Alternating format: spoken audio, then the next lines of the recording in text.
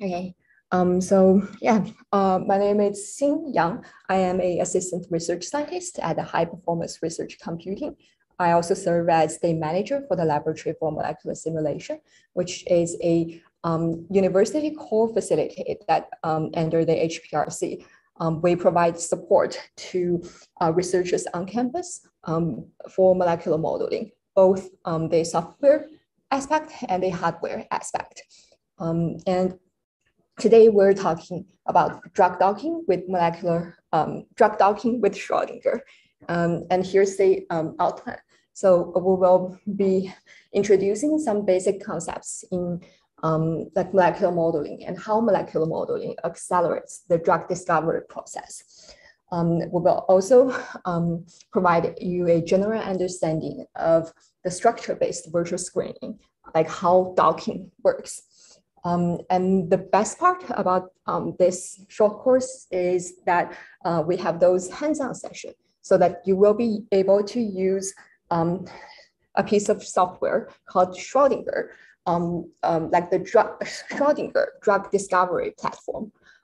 It is a renowned piece of software that is widely used in the pharmaceutical industry. It is very expensive, and even for academic license, we pay tons of money for the license each year. And so today you will be able to use it for free, just for today. If you want to continue to use that for your research in the future, you can access this through the LMS subscription with a much lower fee to that can access for this piece of software and a bunch of other licensed software that's for molecular modeling and material science.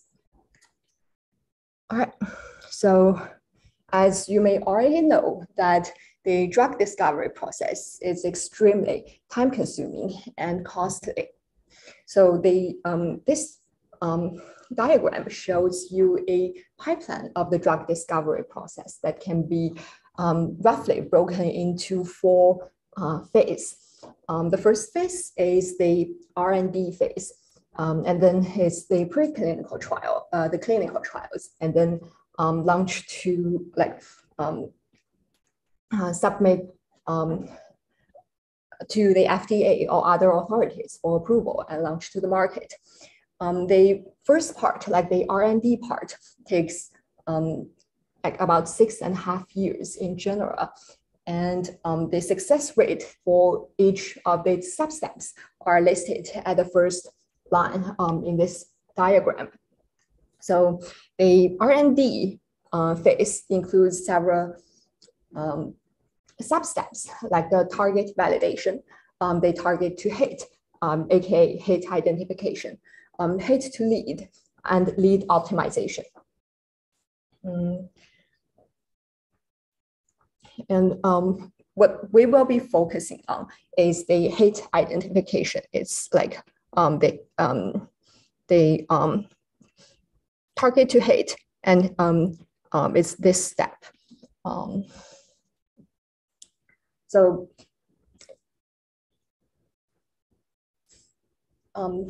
there are like a astronomical number of small molecules that can be drug-like. And it's very difficult to find one that satisfies all the properties that a drug needs. So one way to increase the efficiency to find or increase the probability to find a drug-like molecule is to explore larger chemical space with more like chemical diversity. And studies shows that as screening index expand, there's a higher chance that you could find tight binders. So then how do you find those drug-like molecules through a systematic method? Here are the methodologies for the hit identification. So hit refers to a small molecule that is known to bind to a target in drug discovery. For like other drug-like properties like the metabolism, bioavailability, toxicity, that's not going to be considered at the hit identification stage. We only focus on if it's going to bind to the target or not. So the high throughput screening is a relative innovation in the hit identification in the recent years. It allows a researcher to do millions of tests a day, but it requires special setup, and it is very expensive. So not very many universities can afford the high throughput screening. And the virtual screening use computer technologies to screen libraries of small molecules. There are structure-based drug design and the ligand-based drug design. For structure-based drug design, you need to know the 3D structure of your target, like the protein. And then through molecular docking or other types of simulation, you get more information about the ligand-protein interaction. So that's gonna help you find a hit or a drug-like molecule. For ligand-based drug design, it's built on top of the QSAR, the quantitative structure activity relationship. And nowadays, the AI ML is playing a more important role in this route. All right, we just mentioned that there are structure-based drug design and ligand-based drug design. For structure-based drug design, the information that we need are the structure of the target, like the 3D structure of the protein. And we also need to know the binding site, like where the binding site is. It's like the purple space shown in the picture, like where the binding site is, like what's the shape of the binding site and other properties of the binding site. And ideally, if the target structure has a bound ligands inside, then that would be better because at least we know one ligand that binds to the structure, and we know what the binding site and the shape of the binding site looks like. So that's the information we need for a structure-based drug design. For ligand-based drug design, less information is needed. We need to know at least one hit that binds to the target. And ideally, if we can know the active conformation of that hit, because the bonds, they can rotate, and the rings, like in the molecule, they can flip. The ligand itself is flexible. So the active conformation would provide us more information about what the ligand looks like when it binds in the when it binds to the target. So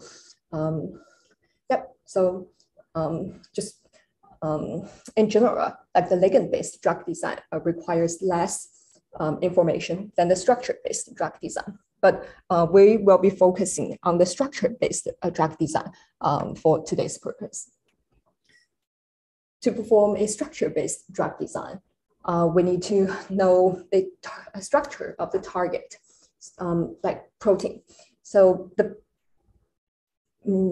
best source of the structure information would be the crystal structure, because like for crystal structure, you have a protein crystal and shoot the crystal with a beam of X-ray. And based on the diffraction pattern, you get an electron density map. And with the information of the sequence of the protein, you would try to map the sequence to the to a structure that would reproduce the electron density map. But in a lot of time, you don't get a crystal, because protein crystal is hard. Like there are millions of reasons that a protein cannot be crystallized. And even if you have a crystal structure, and due to the limitation of the resolution, a lot of information is missing in the crystal structure. Yeah, and in addition to crystal structure, other sources of protein structure can be obtained from like NMR spectroscopy and like homology modeling. A quick comment about the homology modeling. Like if you have heard of the like AlphaFold 2 and Rosetta Fold, we have already have those two pieces of software installed on the HPRC cluster. So feel free to try it. And recent years, structure information from cryo-EM are also become more and more available. All right, now it's the time for the first hands-on session. So in this hands-on session, you will be running Maestro in a VNC session through the portal. And you will also be learning some of the basic operations of using Maestro, like creating projects and importing structures. The tutorial are available at the Scratch training guide docking on Grace. So for the hands-on part, I will show you a demo, and then you can just try it yourself. Right now, I'm already on Grace portal. To download the tutorials, you can use the Files tab and click Go To, and go to the training. Sorry for my typo. Training and glide docking.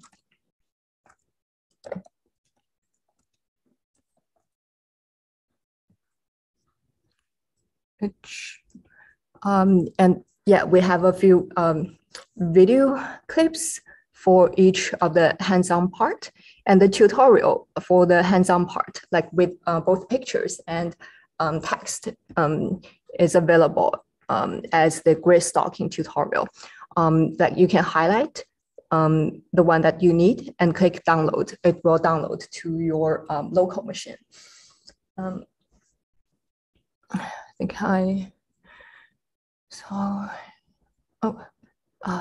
thanks, Chris, for putting the link.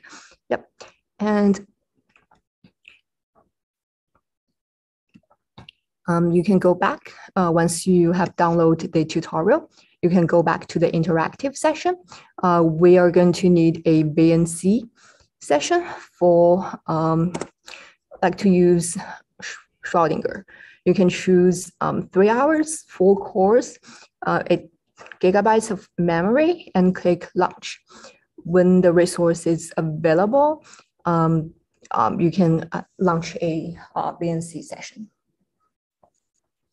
And just to save, like for the sake of time, I have a pre-recorded video clip showing you how to log into the portal and launch Maestro.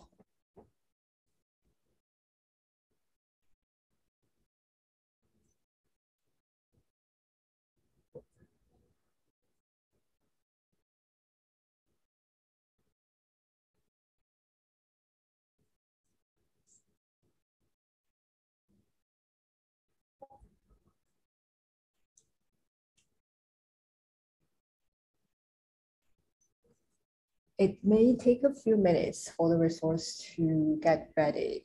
Depends on if the machine is busy or not. Once you launch a VNC session, you want to load the Schrodinger module. The latest version we have on Grace is 2021-3. And you just type Maestro to launch the Maestro graphical interface. since Master is a really large software, it may take over than a minute for the graphical interface to show up here. And if like the menu bar is missing on the master interface, you might want to right click the gray part and click to restart the black box. Then like the menu bar will appear. And then you want to change the working directory to your Scratch directory. That means Scratch user your net ID and create a new folder called master. Then all files would be put into that directory. And to import and you also want to save your project in the working directory just by giving it a file name. To import, okay, so in the workspace, there's a menu that you can customize mouse interaction, mouse actions, so that you can drag or rotate your molecules. If you're using a free button mouse, then you can choose to customize that by a free button mouse. And to import structures, I have a PDB file prepared for you in the Scratch training glide docking directory. If you have a structure of your own, you can put it like in your Scratch directory. It would, but like import the structure would be using the same way as it's shown here.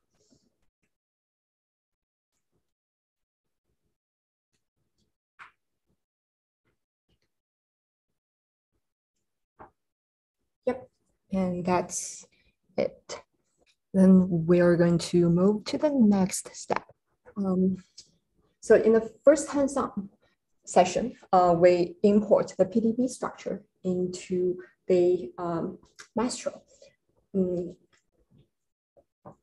A PDB structure is not suitable for immediate use for docking because a PDB file typically contains like the information about heavy atoms, co-crystallized ligand, water molecules, metal ions, cofactors. There are a lot of information that's not necessary for the docking purpose. So we want to clean up the information in the PDB file. And very often, the PDB file, like the structure in the PDB file is multimeric. Like there are, like the protein is a multimer, and it needs to be reduced to a single unit. And because of the limited resolution, it's difficult to distinguish the carbon and nitrogen atoms in the carbonyl or amide groups. And PDB file may also have incorrect information about bond orders, charge state, and orientation of the groups. So we need to prepare the protein, like pre-process the protein before use it for docking. On the right side, it shows a like the PDB structure colored by like using a VMD to color it. Like the gray, only the, it's not able to say it very clearly, but the gray part and the orange part, like they are the like regular thing, but the red part and the green part all needs human effort, at least at some level, because the red part indicates it has missing atoms, and the green part indicate that that residue has alternate conformation, and it all needs, and this problem needs to be fixed before using the structure for docking.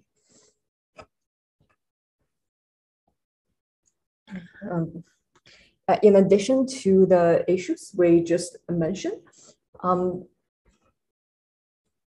there might be missing atoms in the structure file or missing segments. So missing atoms are relatively easy to fix. a lot of the times, hydrogens are not included in the PDB file because the crystal structure, they get the information from the X-ray crystallography. Hydrogens are not able to be resolved. And for some side chains that are very flexible, that part of the information is also missing. So you need to fill in the missing chains. And there are a lot of utilities that can be used to fill in the missing atoms or side chains. If your structure has segments missing, then that's more complicated to fix. Nowadays, people typically use homology modeling to obtain reasonable results if like more than a few residues are missing. Like the picture on the right shows like if it's just missing a single residue, that's relatively easy to fix. And if just a few atoms, especially hydrogens, they're very easy to be fixed as well.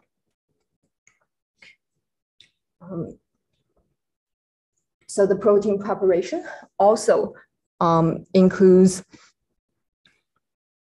to sampling the protonation states, because for aspartic acid and glutamic acid at physiological pH, they are negatively charged. But crystal structure doesn't have the information about the protonation states. So that also need to be fixed. For histidine, in addition to the 3 different protonation states, it also has the tautomeric states because the nitrogen and carbon in the imidazoline ring, it can be switched because that's due to the like limited resolution of the X-ray crystallography. Like they can't resolve carbon and nitrogen in the imidazoline ring properly, so that you also get different tautomeric states. And that's also something that needs to be pre-processed before doing the docking. So in Schrodinger, we use protein preparation workflow to prepare protein and resolve the problem that we just pointed out. The protein preparation workflow is sort of a new feature from the 2021 release. In the past, we use protein preparation wizard. A lot of the functions are overlapped, but yeah, this is to show you what the protein preparation workflow panel looks like. So by toggling on and off the interactive button, you can choose to run over these processes either interactively, that means step by step, you just click pre-process, or these to run over these procedures one by one, or you can use a non-interactive mode. That means as a batch job, so that after setting all this up, it runs as a single job. In the preparation workflow tab, you can specify which protein you want to use, or it can be from the local files, like the PDB structure that I provided you, or you can get PDB structure from the RCSB website by entering the PDB ID.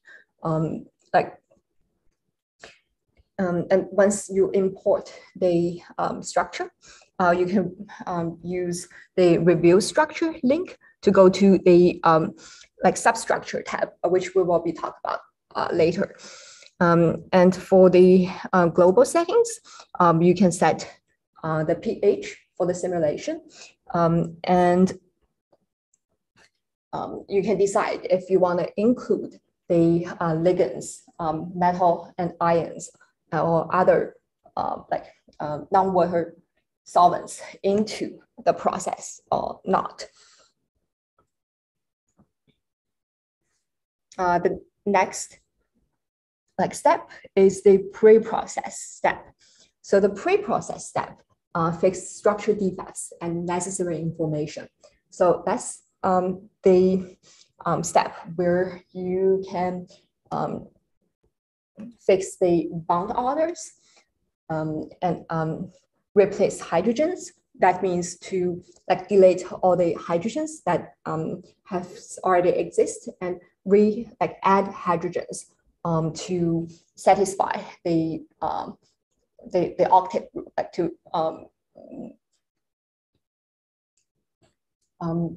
you can also choose to create zero bond orders to metals or to include disulfide bond.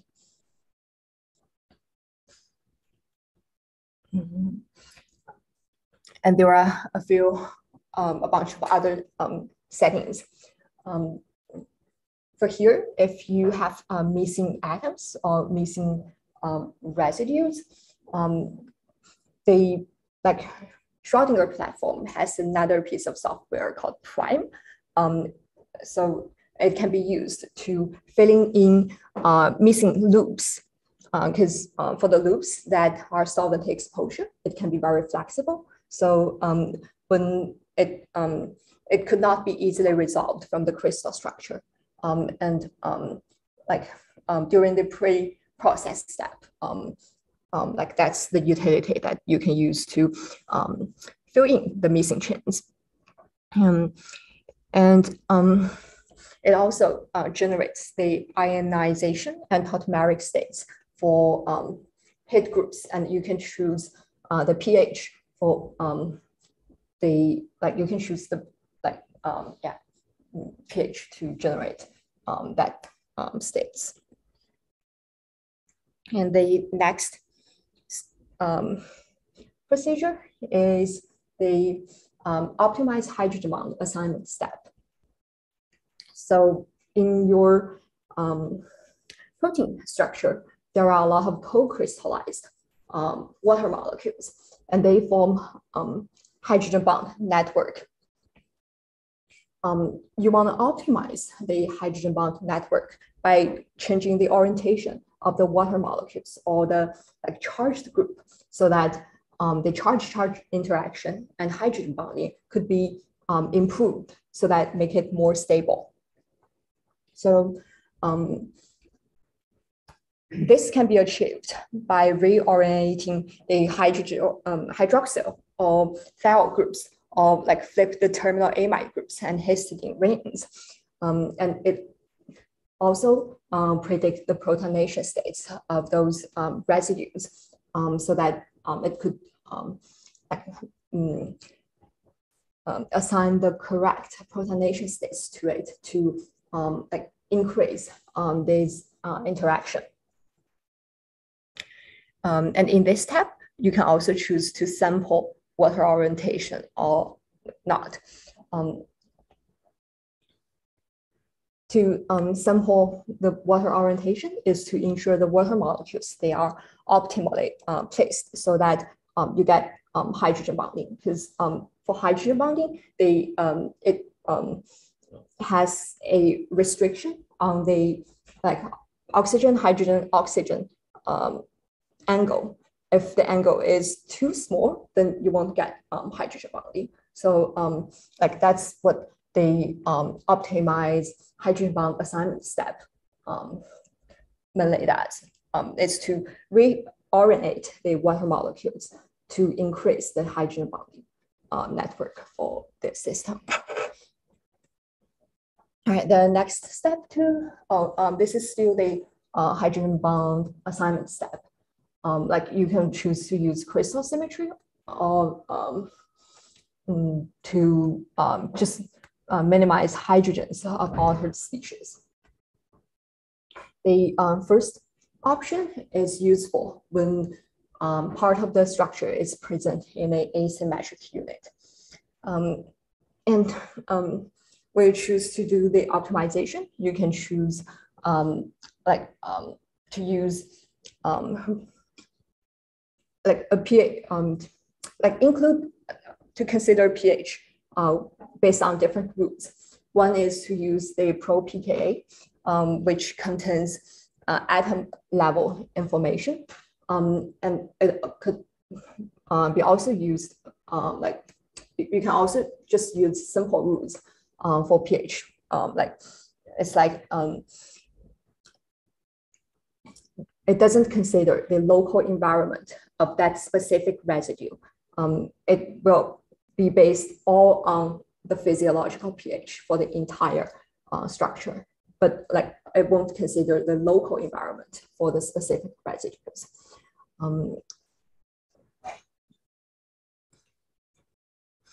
And the last step is the cleanup step.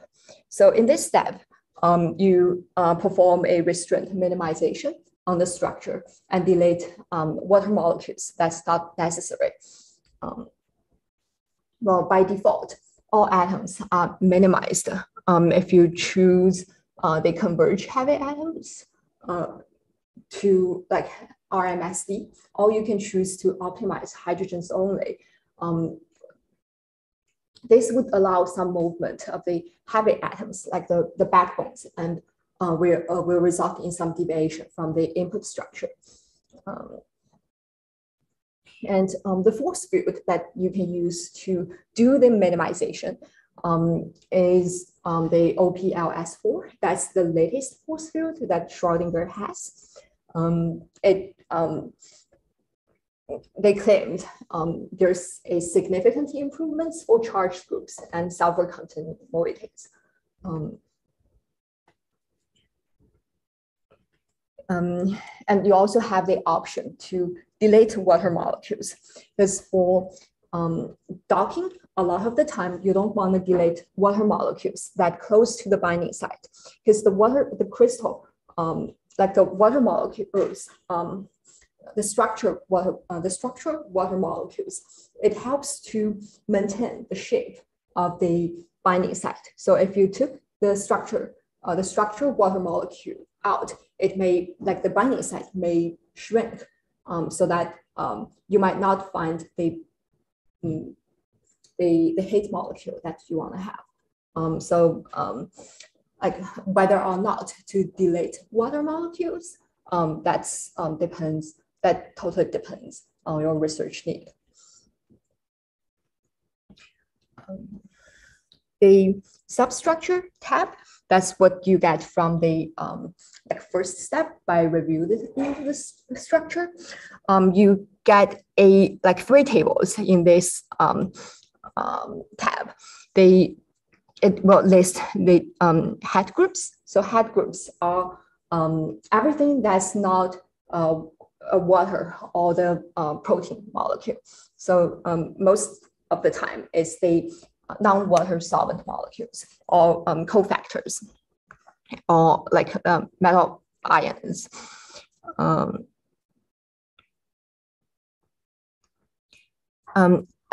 Here you get a table of the water molecules and the chains. So for this example, there are 2 chains. It's like if your structure has like it's multimers, you only want to use 1 unit for docking. So you can like delete like a whole chain by using this substructure tab.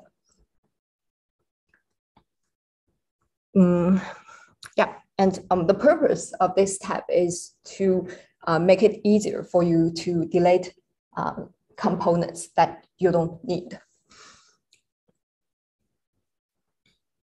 In the substructure, if you've already done the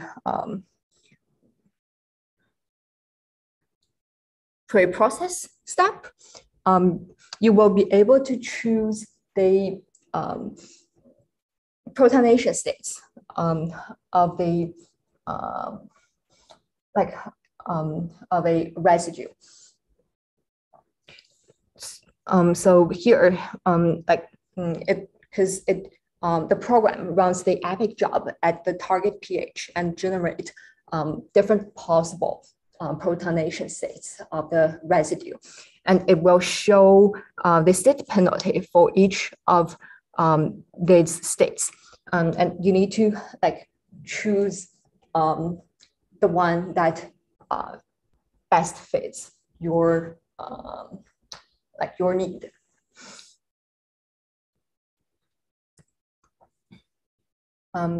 Once you finish all the preparation and checking the diagnostic tab, you shouldn't see like any issues like in the diagnostic tab. So there are a few subtabs here, like the balance usually indicates that the like bound orders are not set up correctly. That could usually can be easily fixed after you're doing the minimization step. If there's like missing residues or like missing segments, that will also show up here. So this is like a sanity check before you move to the next step. Yeah, that's pretty much what we like, how we prepare the protein and how we use the protein preparation workflow to prepare the protein. So any questions for now? If not, we can move to the next hands-on session. In this section, you get to prepare the 1FGS, which you just imported from a PDB file using the protein preparation workflow. So you get to fix the missing atoms or optimize the hydrogen bond network and minimize the structure by using the protein preparation workflow. I also have a little demo for this.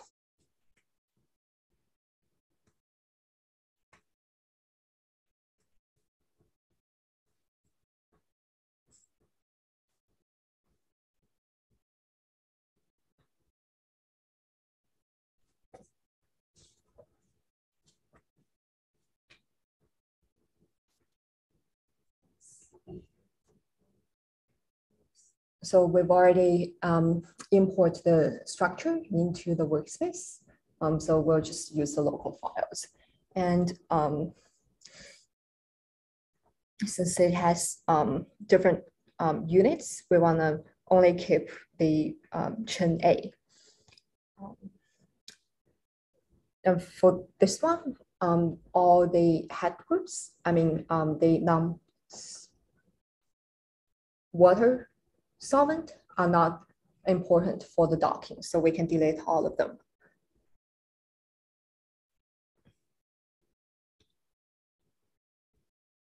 In the pre-process step, I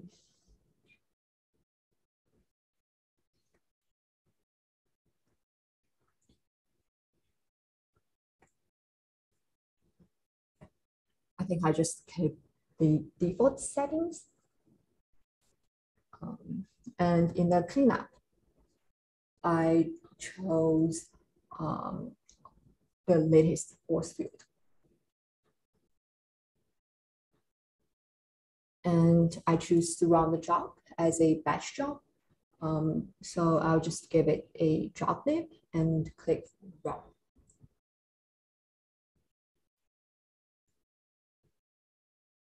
You can also choose to do this interactively so that you can see the result from each step and make modifications more precisely.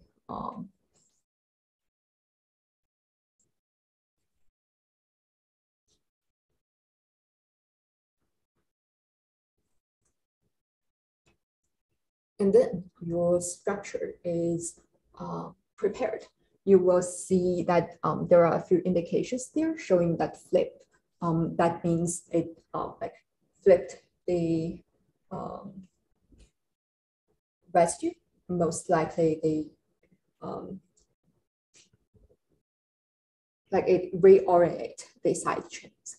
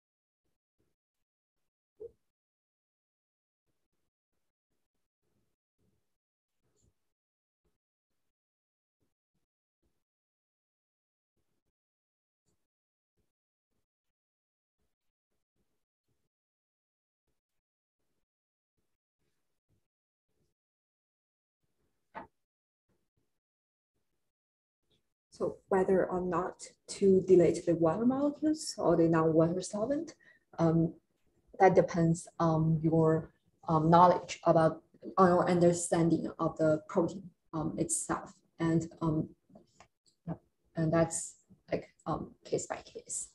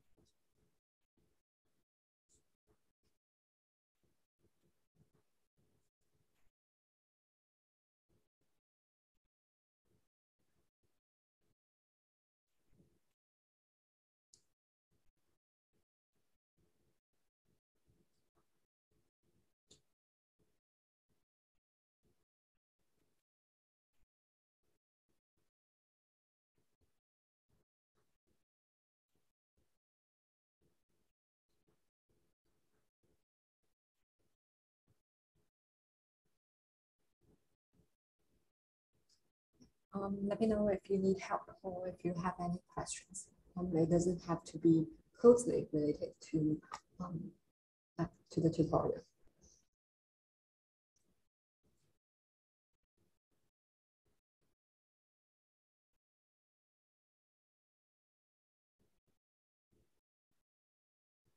And before moving to the next step, you want to check the diagnostic and make sure you don't have any remaining issues before moving to the next step.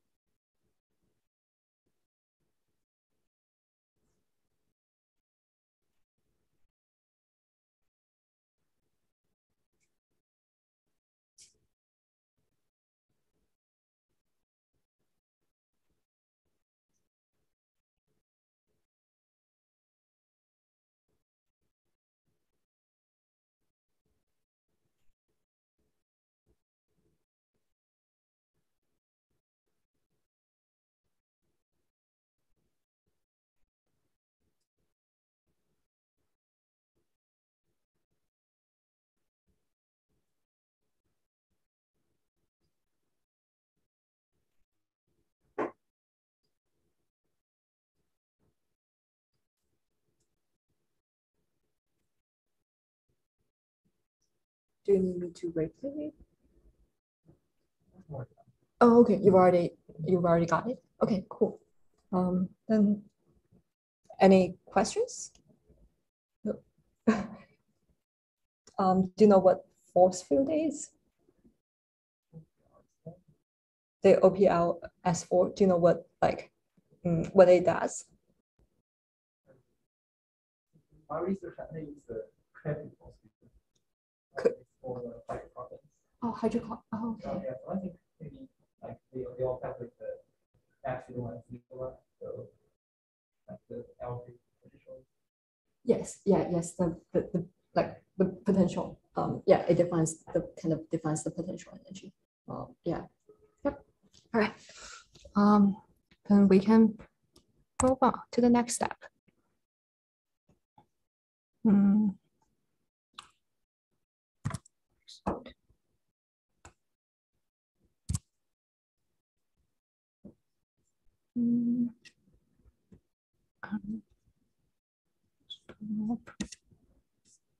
Oops, sorry.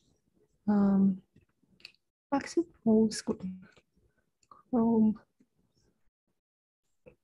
Going back to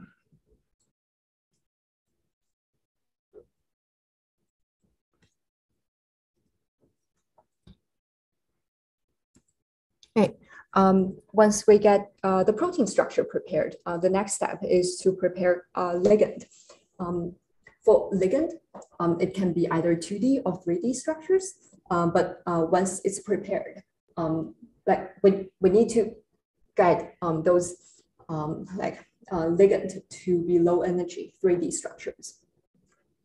And by ligand preparation, it also generates reasonable atomic coordinates for the ligand data set and give and make predictions on the tautomeric states, ionization states, ring conformations, stereo isomers and conformers after the preparation by considering pH and local environment. So just as what I showed you for the histidine, for the residue, like part of the protein structure, the ligand can also have different protonation states or tautomeric states. And it needs to be sampled before the docking. To prepare ligand, we can use the lake prep. The first step is, of course, to import structures. It can, you can import structures from your project. It can be in the SD format or SMILES format. There are ligand data sets that's publicly available or from commercial ligand data sets. And you can choose to filter the ligand in a ligand datasets based on certain properties. For example, you can only choose to use ligands that below a certain molecular weight or less than a certain number of atoms, or only use ligand that has certain functional groups. You can choose force field to do the minimization for the ligand as well, so that it could generate the most stable conformation. And to predict the ionization states, there are the ionizer and the epic. The epic one is the recommended one. And you can choose to desalt that is to remove extra water molecule or counter ions that's present in the ligand files. And you can also choose to generate tautomers,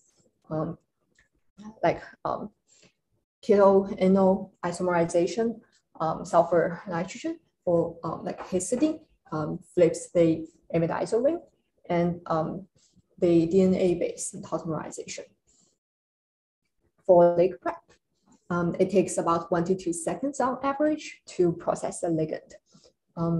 And excuse me. And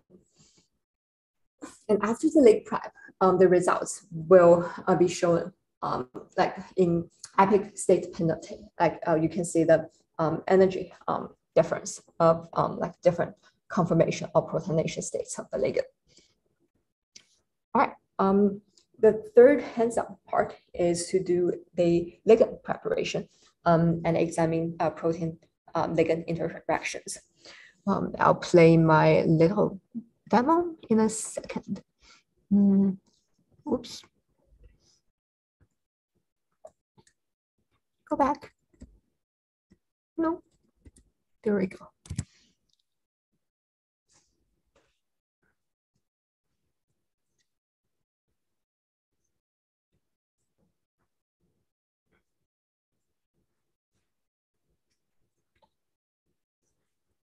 Yeah, please let me know when you're done with it.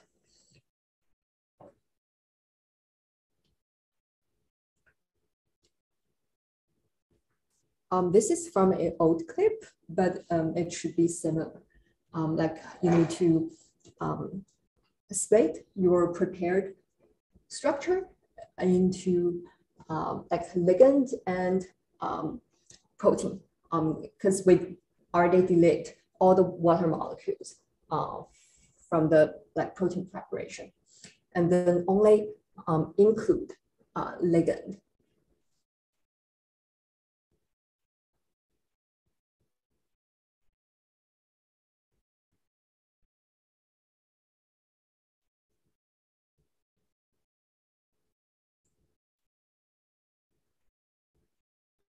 You can choose to use the latest force field.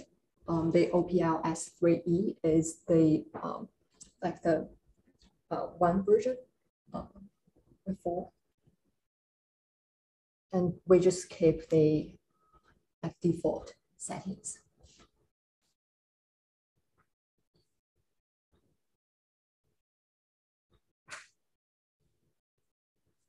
And then you will see a number of tautomers incorporated into the project.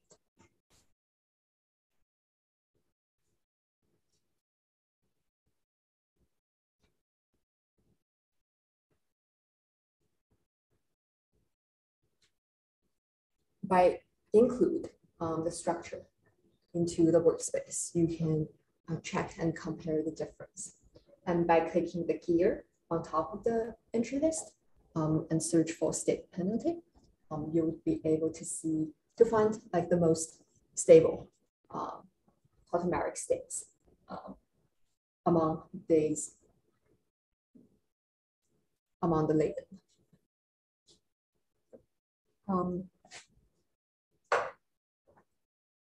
Let me know if you have any questions or if you're able to achieve this.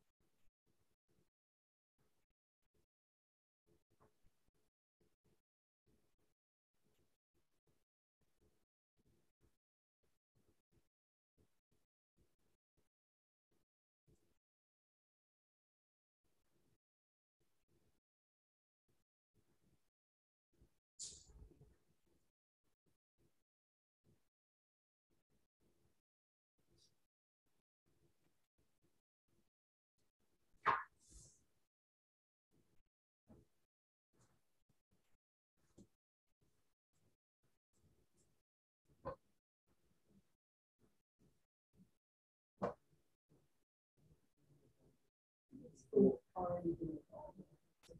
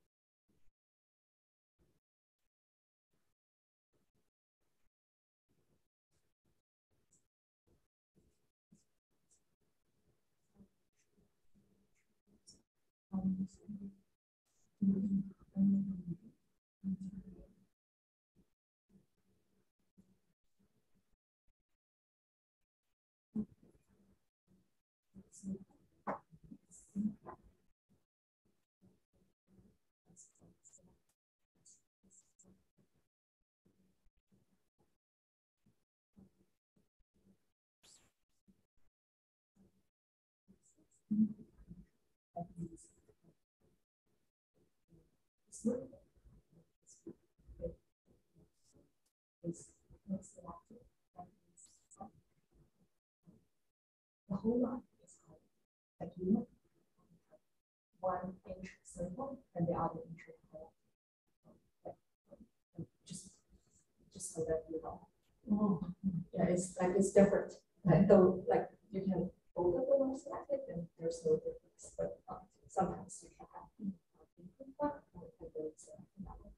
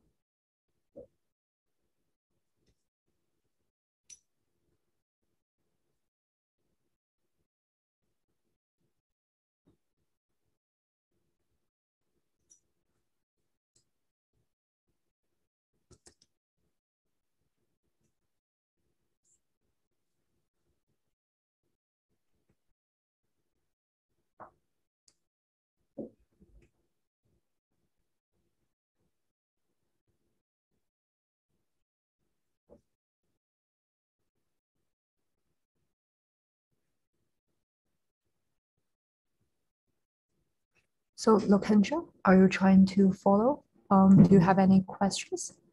Feel free to put in the chat.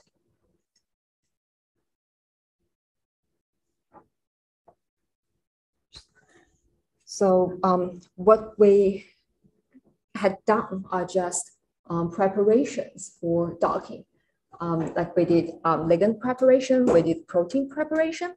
And here's like the steps for structure-based virtual screening. So docking is to place different conformations of the ligand into the binding site. And we call that poses. And we want to see if like the ligand would fit into the binding site or not. For docking, there are rigid receptor docking. There are like induced fit docking, and there are covalent docking. The most typical way of docking is like the like we keep the receptor, which means the protein, the target is rigid. The binding site is fixed. The binding site does not move during the docking process. And then only the ligand is flexible. It's that the ligand can change conformations. And after the docking, we use scoring functions to evaluate like the different poses, so that we know which ligands they can bind to the binding site more strongly than others. Then we can like just give up on the ones that doesn't like make a good fit to the binding site. And to evaluate the poses, there are like docking scores, like glide scores, and E-model, like different ways of evaluating the poses.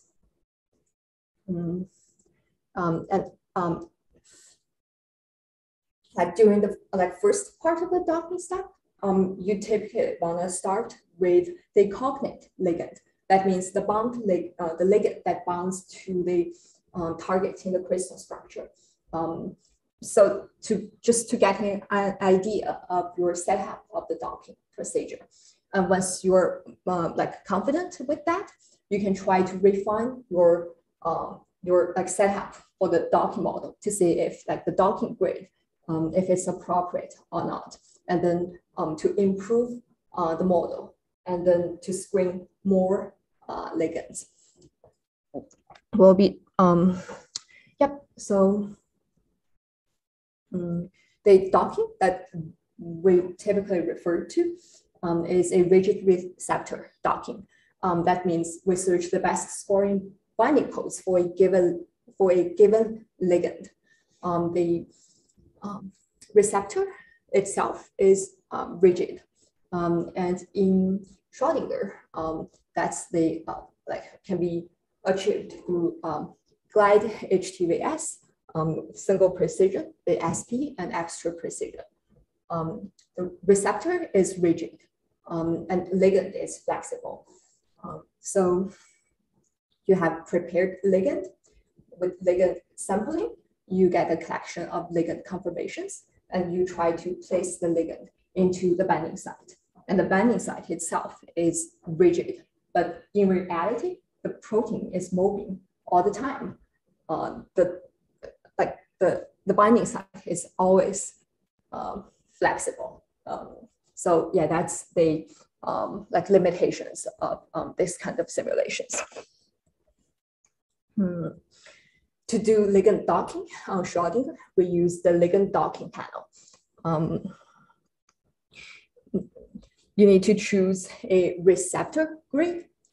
The receptor grid is like where you want to put your ligand. It's like the binding site. And then you need prepared ligand.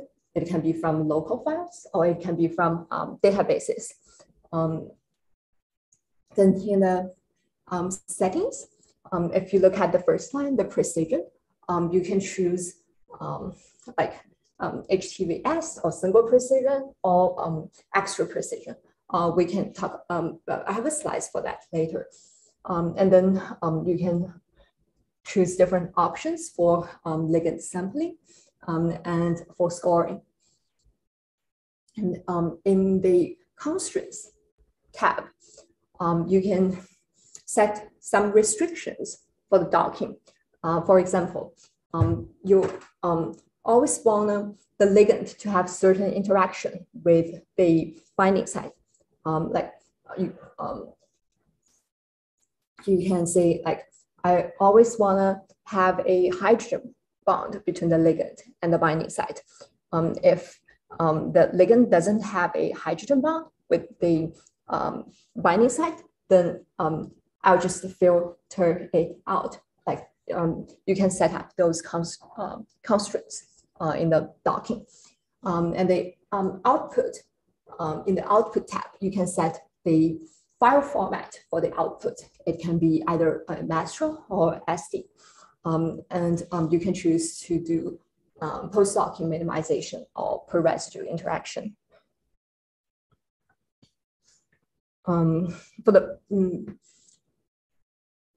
So how do you find binding site? If you have a crystal structure that has a bound ligand, then that's relatively easy. If you don't have that, like the Schrodinger has the site map utility that's gonna help you predict where the binding site is.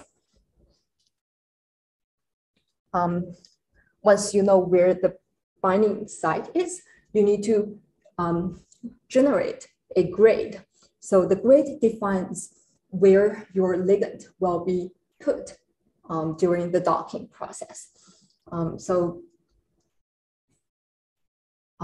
Like if the box that you give it is too small, then the ligand won't fit, it won't dock.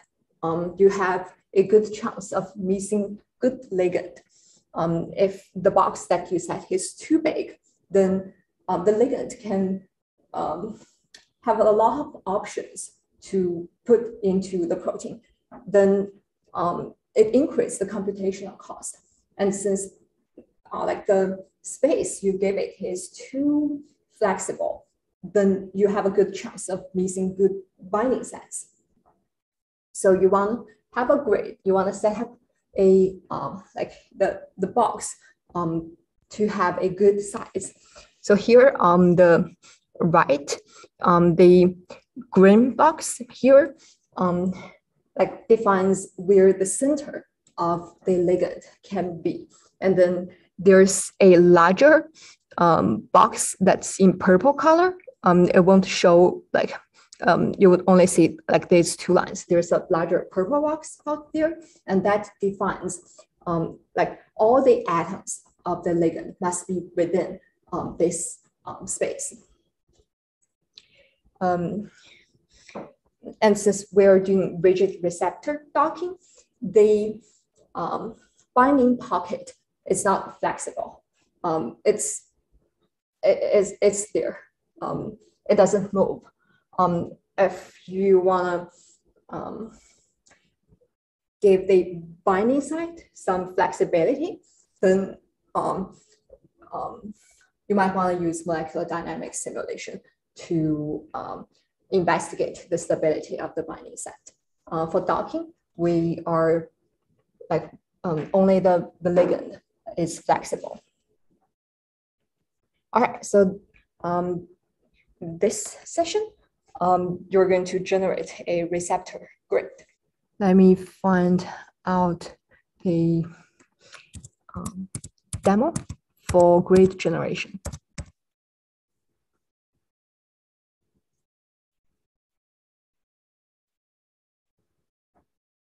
Oh, did I?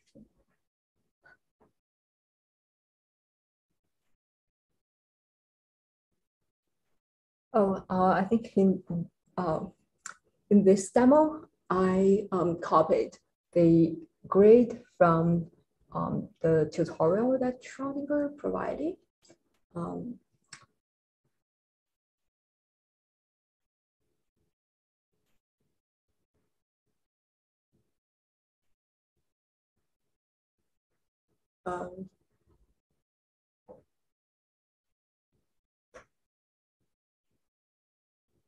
Yeah.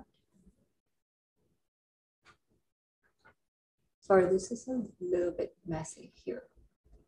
Oh, I think you can start from here. Choose receptor grid generation.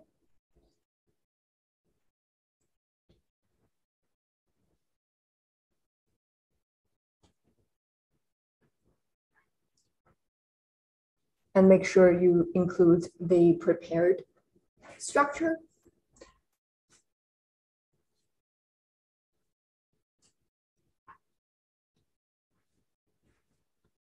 We want to have a box that's 1086 angstroms in height, width. And then it asks you to pick an atom in the ligand. We also want to set some constants for the grid.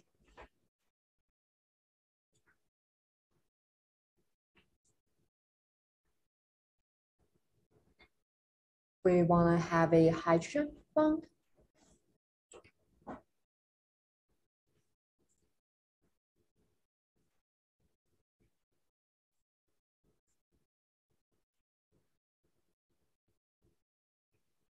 And you want to find the oxygen. Click the two oxygens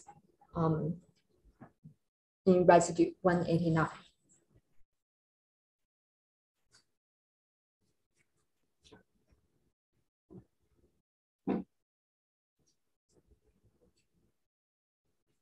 Thanks for coming.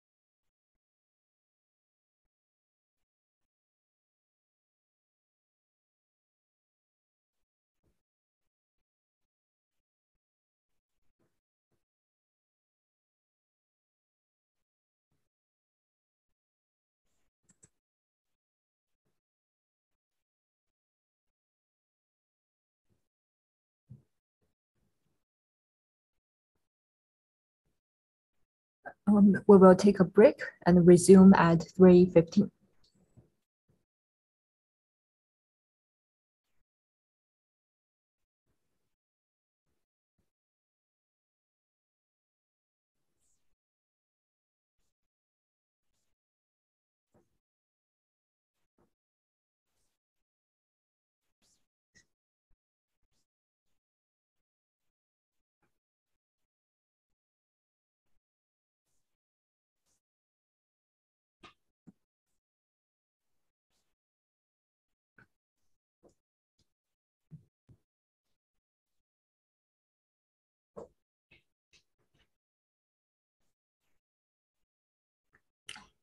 All right, let's move on.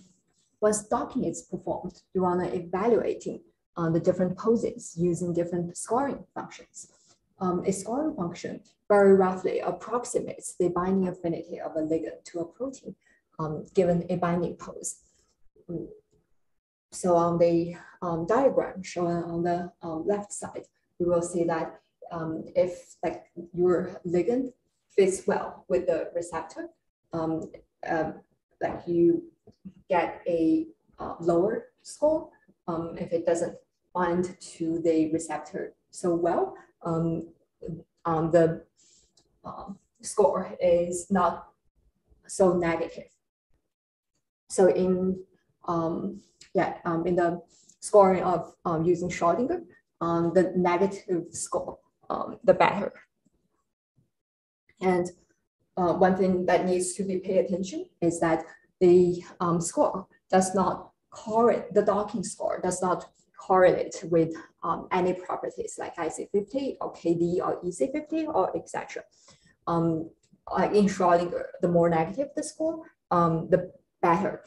The score is just a approximate. It's just like roughly correlated to the binding affinity.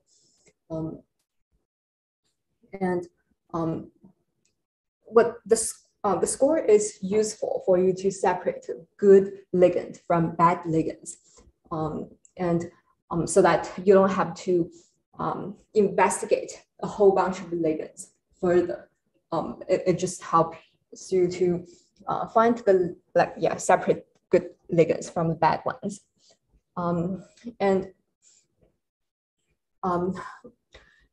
there are the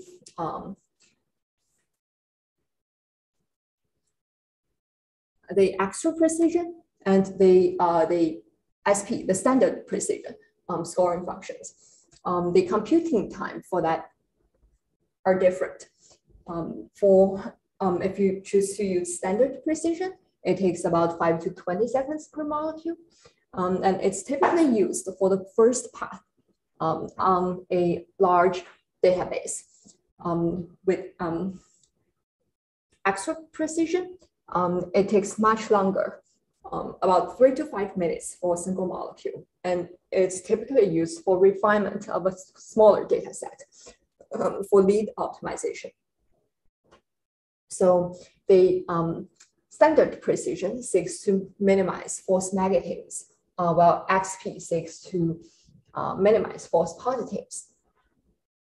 And the reason that the XP is more computational demanding is because the scoring function also includes like more stringent terms like desolvation, hydrophobic effects, or charged interactions. There's also something called E model. This is primarily defined by protein ligand Coulomb van der Waals energy with a small contribution from glide score.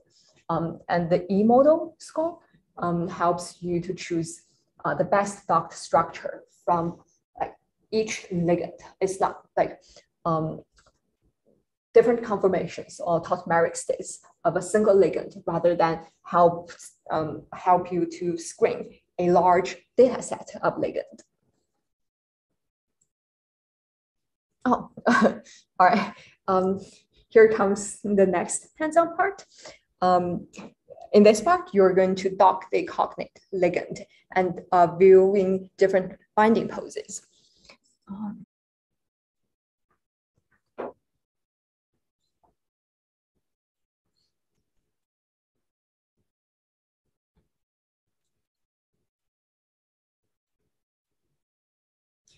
you should be able to find a ligand docking using the search bar. You can find the receptor that you just generated in your master directory. That should be called glide grid. And the ligands you want to dock, you can either choose from the your preparation result or include the ligand from the workspace.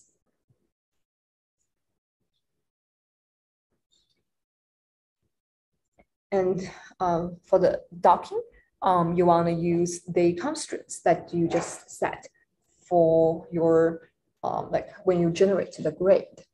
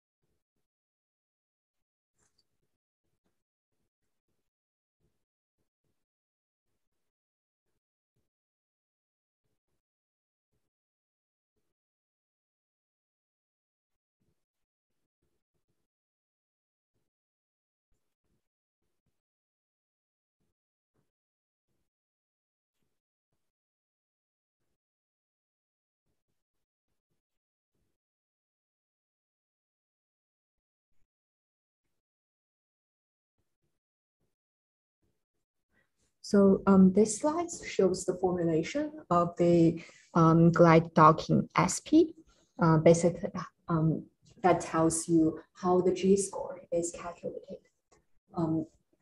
It includes van der Waals interaction, the Coulomb energy, lipophilic term, like hydrophobic terms, the hydrogen bonding terms, the metal binding term, a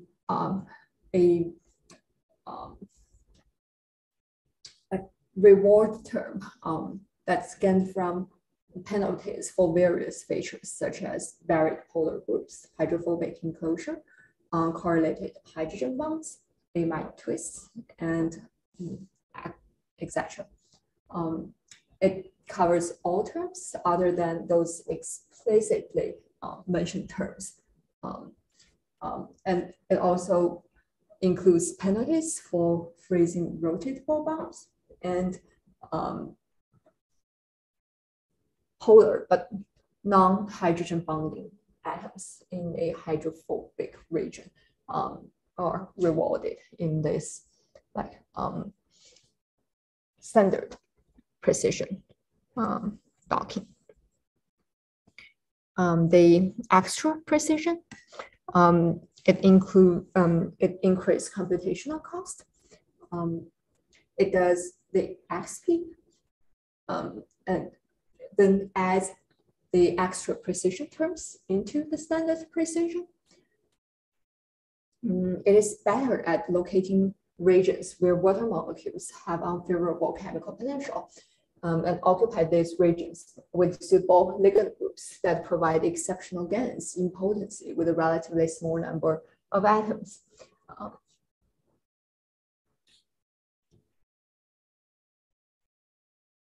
If your ligand has ring structures, you can like anchor some of the fragments.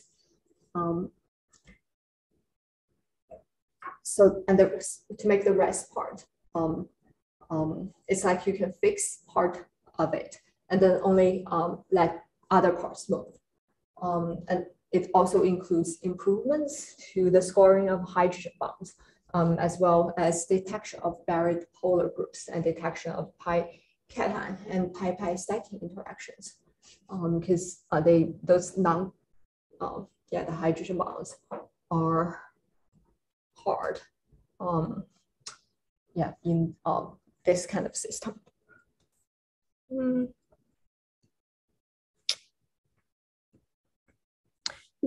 This is just a diagram showing you what does the XP result looks like. Like you get all the results. That's like in the red box from the extra precision. And yeah, you get penalties like hydrogen bonding penalties, exposure, more like rotate penalties, and all that stuff. That's not available if you only do a standard precision docking. And once you docked a like small library of ligands and have a good feeling of how you set up for the docking, that means like how do you like your the grade that you generated for the binding site, like how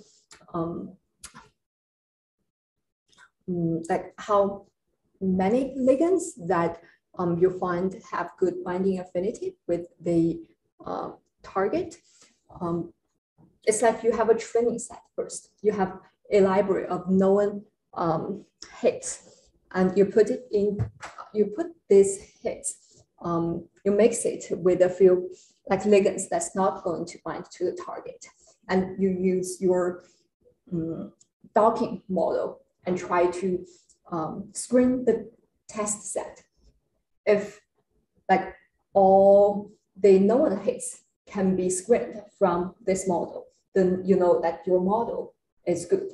Then you can use it for a larger basis set. So that's kind of the reason behind this.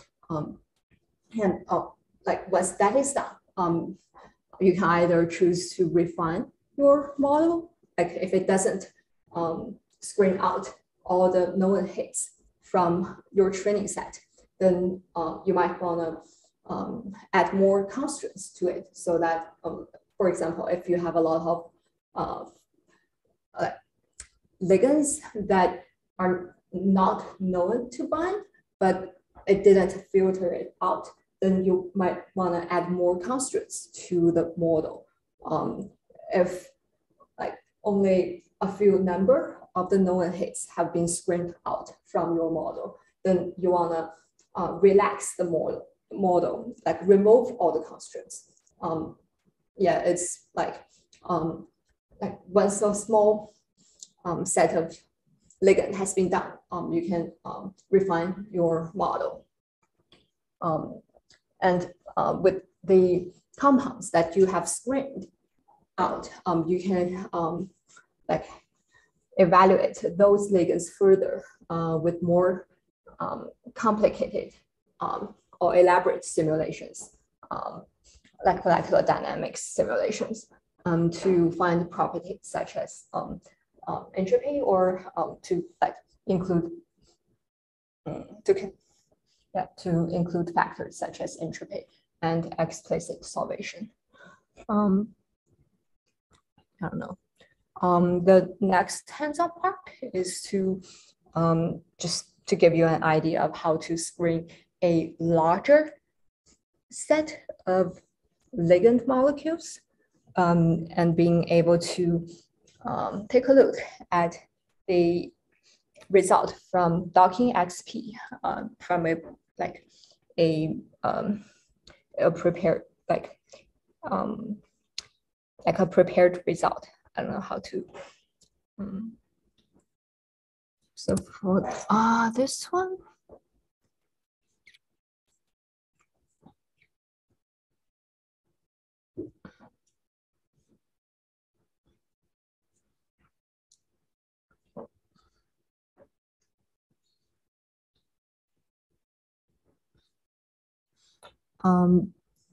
There's a data set called 50 ligands epic. You can import this ligand set from the it's available in the training glide docking path.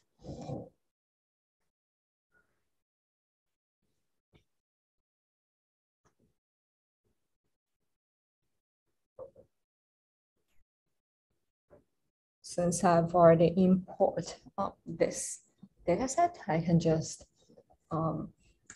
use the structure from the workspace. And in the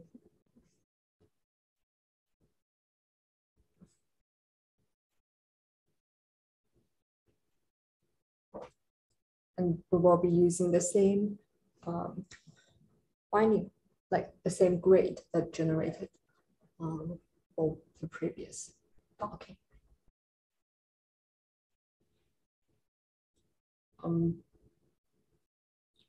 Once it's finished, you can use the pose viewer to examine different poses.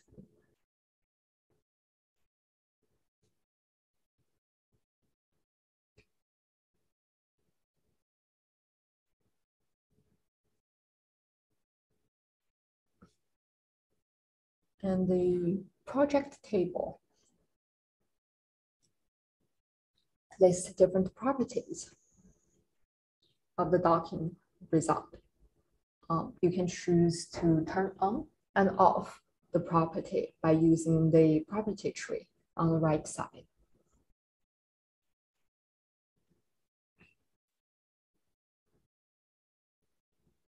I guess here I only want to show the glide score.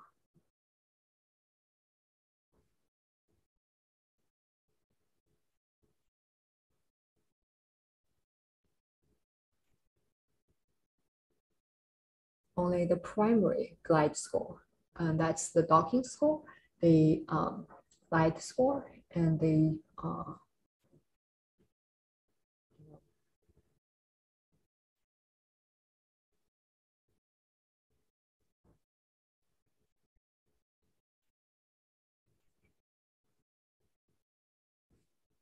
since we don't have time to do a extra precision docking, there's a this is just the result from a extra precision docking, and you would be able to see that it includes more information than you have for a single, a standard precision. And yeah, once that is done, that you can close Master by closing the window and then log out. So Master is like you will still be using the Schrodinger for, I think our license is good till today. So if you want to explore it after this, I think it would still be good till the end of today. Yeah. I think I have a video clip that I didn't have a chance to show up. what's that?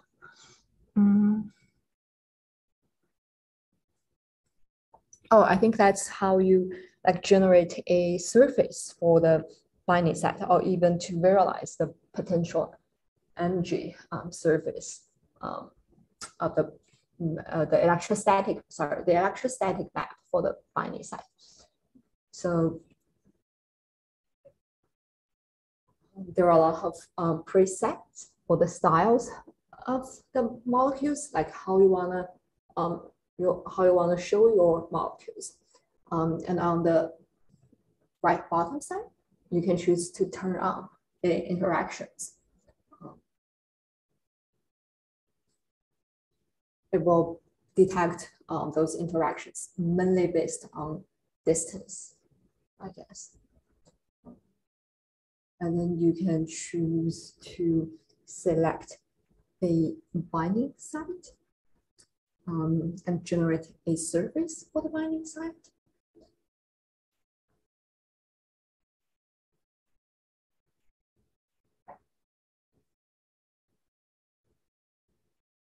So that like this may help you have a better idea of what the binding site looks like.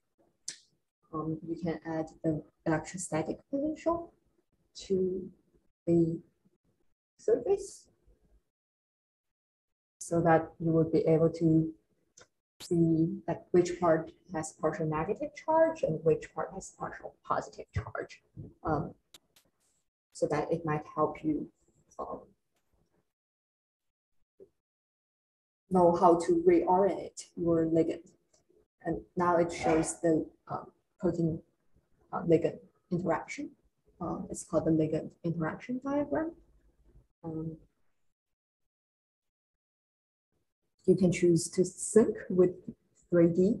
So when you rotate in the workspace, it will rotate. It will sync with the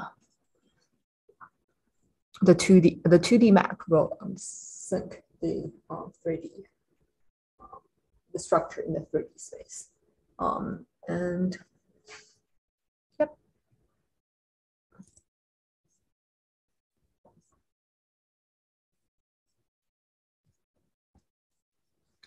In the last few minutes, I'll quickly go over the covalent docking. What we have been doing, are all for like non-covalent docking. That means there's no covalent bond between the ligand and the target. Like the ligand and the binding sites are only interacted by non-covalent interactions. But there are nearly 30% of the marketed drugs targeting enzymes known to act by covalent interaction.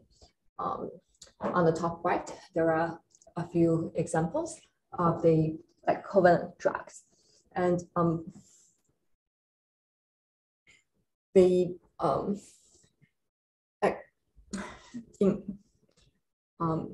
way that the covalent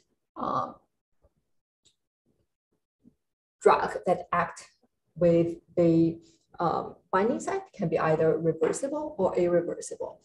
And covalent inhibitors derive their activity not only from the formation of a covalent bond between the target and the ligand, but also from stabilizing non-covalent forces in the binding pocket. I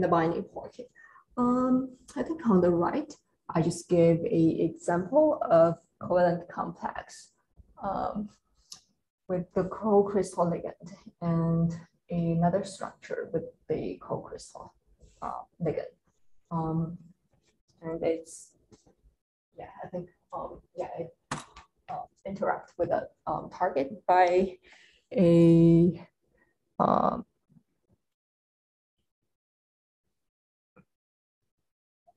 enamine bond. I'm not so sure at this moment, but since it forms covalent interaction, it like involves bond breaking and bond making. So it's definitely more complicated than just doing the non-covalent docking. So here's a kind of a diagram showing the procedures for doing the covalent docking. In Schrodinger, there are a lot of like templates. That's what they call custom covalent reactions. It's like those templates. If if your ligand happens to fall into one of the templates that they have, then you can do covalent docking. The major steps for CovDock is like first you want to do a conventional non-covalent docking using GLIDE for the pre-active species, and then you map out the covalent attachment through the different kind of mechanisms shown in the previous slide. And then you want to do structure refinement of the covalent complex using prime. What you can get from CovDock is the CovDock affinity, prime energy, and ligand reaction site. CovDock is very computational demanding. The default protocol, like docks, takes about 1 to 2 hours to dock a ligand. There's a virtual screening protocol that is about 10 times faster. But like the covalent docking, it's still very challenging because it involves the electronic structure change. There's bond formation and bond cleavage, and that that could only be accurately described by quantum mechanical simulation. So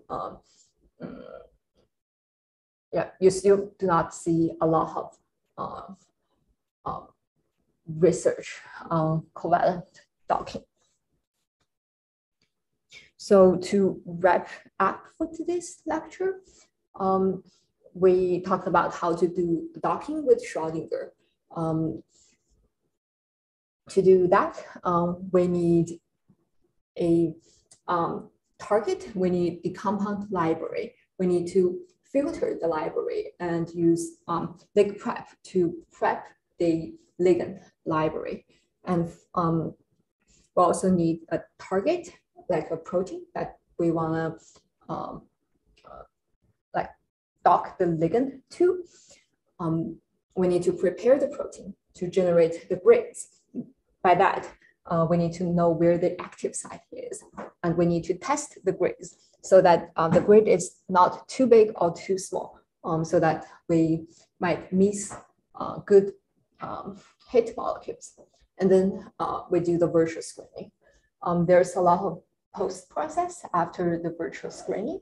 You can further narrow down your ligand libraries and then do